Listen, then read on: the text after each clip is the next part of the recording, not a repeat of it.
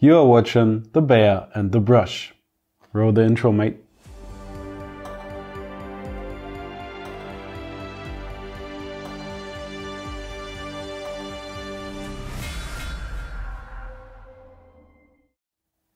Hey guys, I am The Bear and today we are talking about a problem that I made just for myself.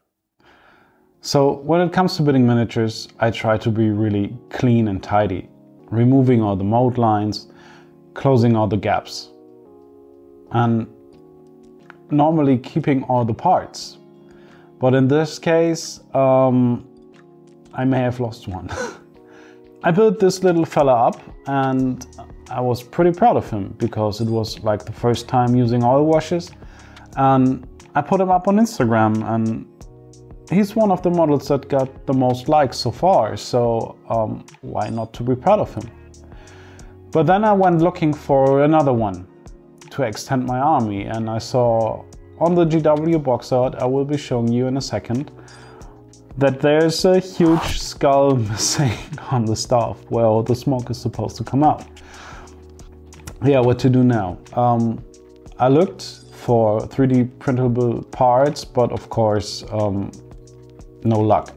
And even on eBay, no one, and why would they, are selling these bits.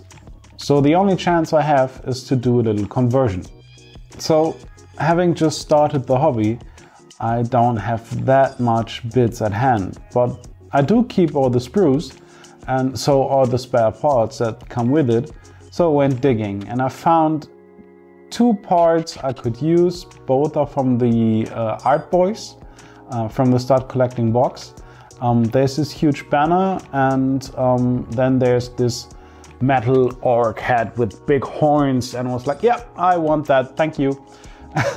And I went for it. So I will be showing you today how I took this and like a necklace I have left over from Godrek, and I will be building like a custom pot for all the smoke to come out, and add this to a miniature that is already done and primed and painted, and I will try to keep the look.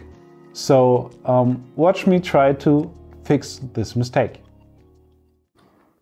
In the beginning, it's a pretty good idea to just dry fit everything and see if it looks good on the miniature.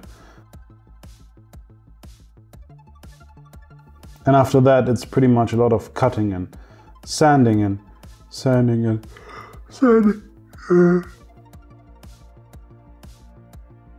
Of course, you need to glue it all in place. I mean, it should stay on the miniature, right? It depends on the situation if I use rattle can or airbrush primer. But in this case, the airbrush primer goes on really well with a brush. And in this case, it's just the best thing that could happen because I didn't need to cover anything up. So I started with the metallics and decided on copper for the head and silver for the chains. And again, I used the Vallejo airbrush colors because they go on so smooth with the brush. You can load up the brush and they flow easily into all places, and they actually cover really well. Also, I decided to lighten up a few of the copper parts with the silver to give it a more varied look. But we will be weathering that in a second. Of course, all the other parts need to be base coated, and for that I used the Vallejo Bone White and a nice deep red for the hairy fly thingy in the back. Actually, the Bone White is a bit light for bones, but also we will fix this in a minute.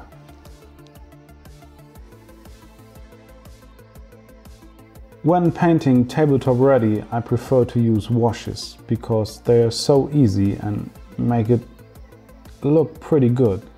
But in this case, I used Army Painter tones. They are actually great for pin washing, but in this case, I slobbered them all over to go for a dark, charred and burned look.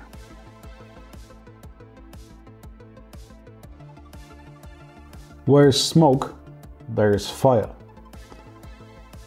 I would like to sell the look of a fire, like a magic fire roaring inside the skull thingy and producing all the smoke.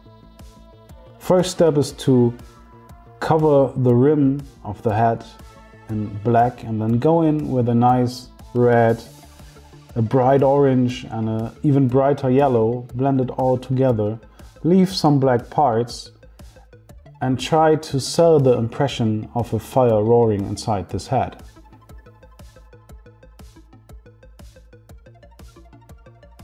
This skull thingy has also like eye holes and a nose hole, and I decided to paint them inside with a bright orange and try a little bit of OSL to sell the effect of a fire roaring even more. For the hairy claw thingy in the back, I just went for a little bit of edge highlighting to make it look a little bit more 3D.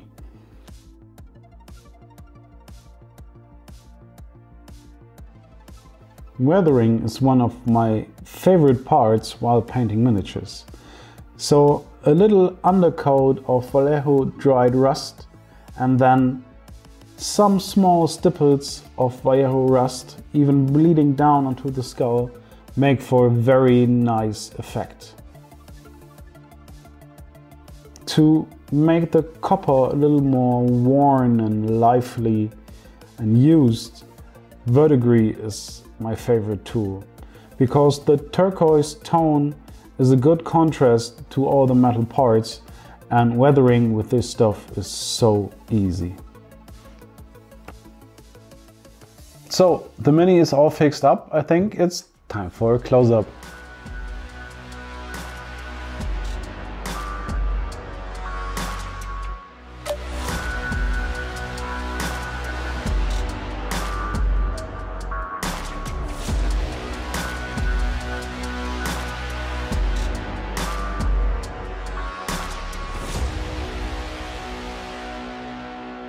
What is the moral of the story here? What could you possibly take away from this video? What I hope to show you is that even if a miniature is painted, or even if you lost a part, or even something broke off, you have a chance to fix it, and that's the beauty of this hobby. You have the possibilities to sculpt new stuff. You have the possibilities to use your bits that are left over. You have the possibilities to repaint or rebuild stuff entirely. I mean, this was just a minor issue, and I hope you could see how easy it was to fix this. Just a little cutting, a little sanding, sticking it together, painting it. Of course, the original part would have been cooler or even not, I don't know. I want you to decide. It would be a great honor for me if you would comment on my first video that I ever made and tell me if you like this little fix and if you want to see more of this conversions.